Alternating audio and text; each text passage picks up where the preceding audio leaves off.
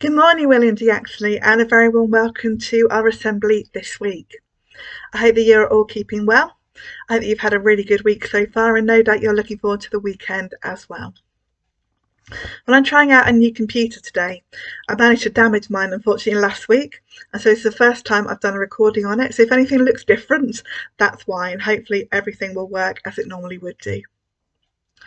So we've been looking at our Easter stories. We looked at those stories before Easter, thinking of the Palm Sunday when Jesus rode into Jerusalem on that donkey and everybody waved palm branches and shouted Hosanna, praising him. And then we thought about the Maundy Thursday with the bread and the wine and how Jesus broke those and shared them with his friends.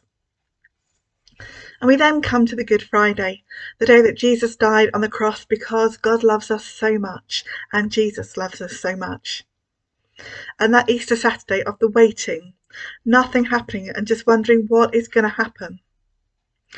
And then finally we come to the Easter Sunday, the day when Jesus rose again.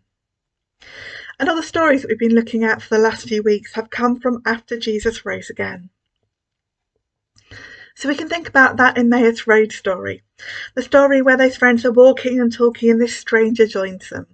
And eventually, as Jesus breaks bread, they know suddenly that is Jesus with them. And he's explained to them about the Bible, about who he is, as he walked and he talked with them. And then we had the story about those disciples in that room with the locked doors. But Jesus still came in and said, "Peace be with you," and gave them peace, and showed them his hands and his side, and the marks from the cross that were there.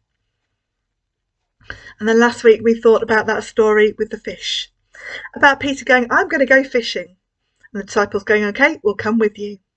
And so off they go to fish. And these are experienced fishermen.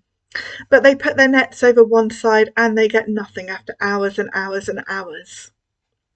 And then the next morning, as dawn breaks, this person on the shore, this figure says to them, "Put your nets over the other side." And so they haul them up and they put them in over the other side. And sure enough, they have fish after fish after fish. Can you remember how many fish there were? There were 153 fish in that net. And as they hauled it back to shore, Peter gets into the water and races to see Jesus. And so our story starts on that shore today. And we're using a different animal today. We're using a sheep and a lamb today in our story. So no more fish, we're on to sheep today. Now it might be helpful before we get into the story to think a little bit about sheep and lambs and about why that's important in this story. I told you before that before coming to Yaxley, I lived in Shropshire, which is a very rural place with lots of farming. And so around me, most of the people were farmers. And I had people that looked after sheep and were shepherds and shepherdesses and people that farm the land and many different things.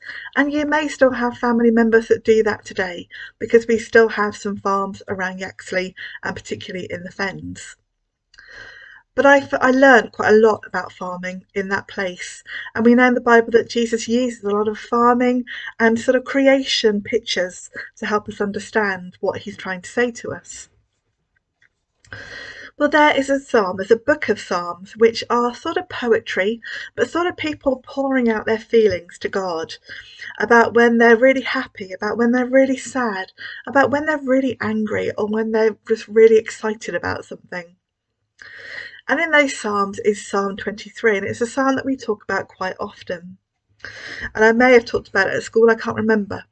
But it's a psalm that talks about God being our shepherd.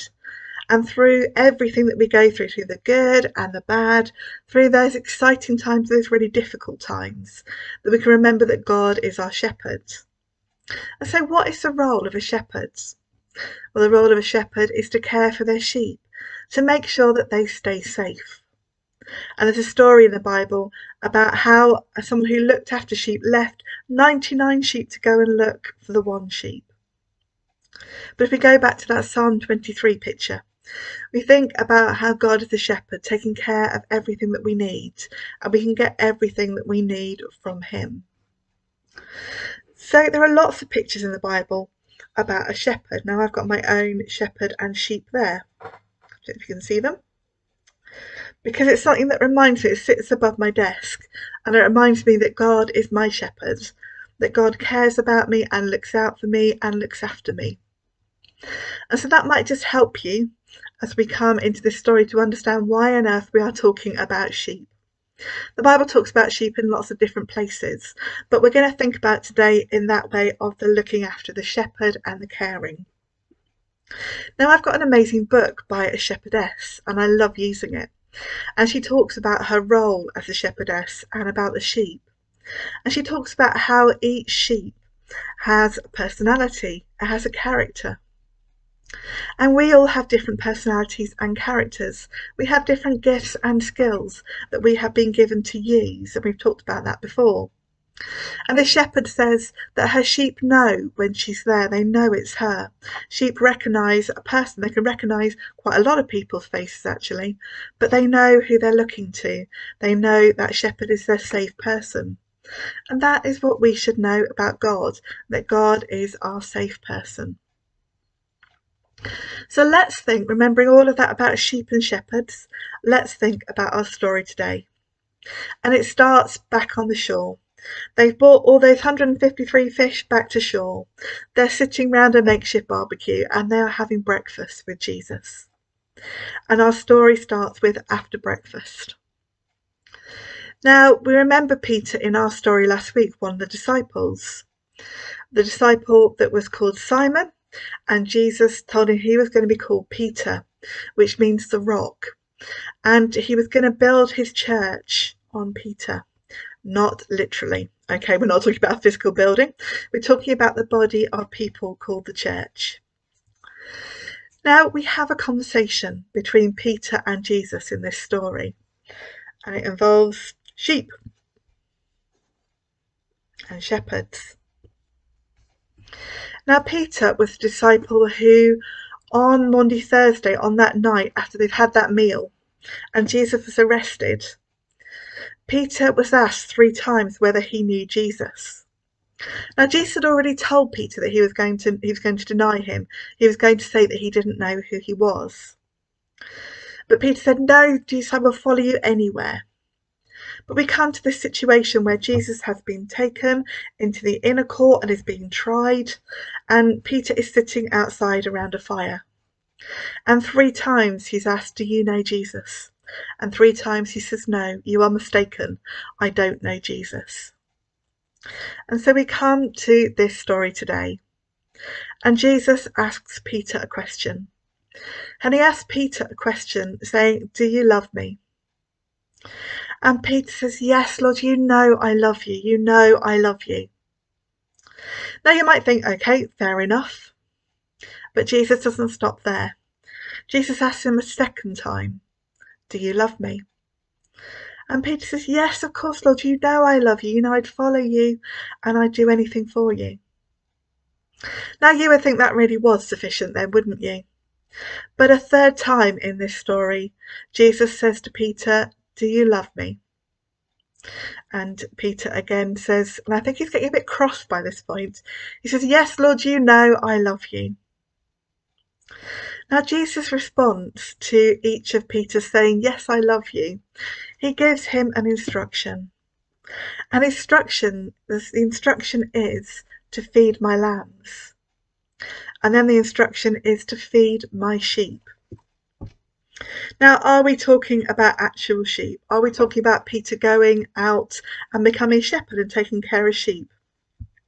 No, we are not. And when Peter was called, we go back to fish again at this point, because when Peter was called, he was a fisherman. And Jesus said, "Come and fish for people." And so here at the end of this gospel story, at the end of the book of John, that gospel, Jesus is saying to Peter, "Okay, you fish for people, and now I want you to take care of them." Because in our story that we're going to hear next week, Jesus goes back to heaven at the ascension. But here, Jesus is saying to Peter, "I want you to be that shepherd." Oh, my crook's stuck again. "I want you to look after my sheep, my people, take care of them, and give them what they need." Now that is a huge calling for Peter. Peter is being given all the people that Jesus loves. And who does Jesus love? Jesus loves everybody in the world without exception. That's a rather big task, isn't it, to take care and feed Jesus' sheep. And Peter at this point looks over at one of the other disciples. He looks over at John. And he asks him whether or not John will be there when Jesus comes again, because we remember that Jesus is going to come back a second time. And Jesus tells Peter not to worry about what's going to happen with John, but to concentrate on what Jesus has asked Peter to do, because my goodness, that is a big task. And sometimes we can get distracted by what other people are doing. We can think, oh, they're really good at that, or they're really good at this, and I'd really like to be good at that. But Jesus doesn't ask us to do what our friends are asked to do. Jesus doesn't ask us to be the people that those other people are, because they come with their own gifts and their own skills, with their own problems and their own challenges. So here Jesus is preparing Peter for the ministry that he's going to have in the early church as being one of the first Christians and starting the church. And we're going to hear more about Peter over the next couple of weeks. Now, I love this story. I love this image again of remembering that God is our shepherd, and that here Jesus on earth is giving that task to people, to us, to Christians, to care for other people. And gosh, isn't there a lot in the world that we need to be taking care of at the moment? There are people who are in really difficult situations. We can look at the news and think about people in India, people in other places that are not necessarily hitting the news, but where COVID is still having a devastating effect. We can think about people who don't have food and clean water today. Or we can think about people around us who just need some encouragement, some care and some love. So today we are called to the same thing that Peter was called to be shepherds and to care. We're not called to be the person that Peter was with the gifts and skills that he had, but we are called to care for other people. And so we're going to have a moment of quiet as we think about this story. And we're going to think about, I wonder what Jesus would want me to do today. What role might he have for me? If I'm going to care for others, then what can I do? Or perhaps I have another job. And we'll find out in the books after the Gospels that actually people are given different tasks to do. So let's just think for the moment, just quietly, about what are my gifts, what am I good at, and what might I be able to do for Jesus today? So let's have a moment of quiet.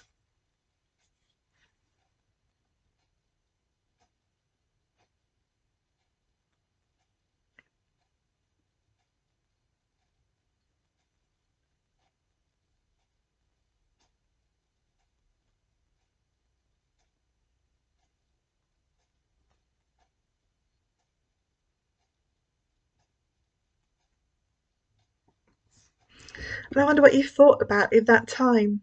Hold on to that and remember that. Don't forget it. Because God is very faithful, and he gives us gifts and skills for a purpose and a time. And we might not be in that time yet, but at some point they will be needed. And so as we think about that picture of that shepherd, we think about sheep and caring for others and how God cares for us. Maybe you have something you want to pray for today, maybe a person or a situation, and you can pray that quietly in your head. And I'm going to pray out loud, so let's pray. Loving God, we thank you for this story and for the story about Peter and what you called Peter to do. And you called him to care for your people. Such a big task. And today I pray that whatever we are doing, whoever we are, that we will know that you call us to do things as well. You ask us to do jobs and tasks. Help us as we go about our day-to-day routine at school, learning and playing and having fun and listening and talking. Help us to remember in all of that you have something that you want us to do, each individual person, but you want us to take care of each other as well. So help us as part of our wonderful school of William de Yaxley to look out for each other and care for one another today. And we say together, Amen. It's been really lovely to be with you for another week. Again on video assembly, but never mind, we can at least do that. So next week we're going to start to think about the stories that happen after all these Easter stories and what they might mean for us today. Have a really great week, whatever you're doing. Take care and stay safe, and God bless. Bye.